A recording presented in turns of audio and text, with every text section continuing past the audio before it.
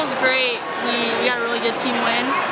Everybody got minutes, and we were able to jump on them early from the start, which I think really helped us get into the flow of the game better, and it was a good overall team win. Jordan's a great point guard. You know, she's always telling everybody where to go, knows every position. She's really a great leader on the court out there. This is just a preseason, so this is really basically showing us what we have to work on in order to be the team that we know we can be, to be defending national championships from 2010-2011 season.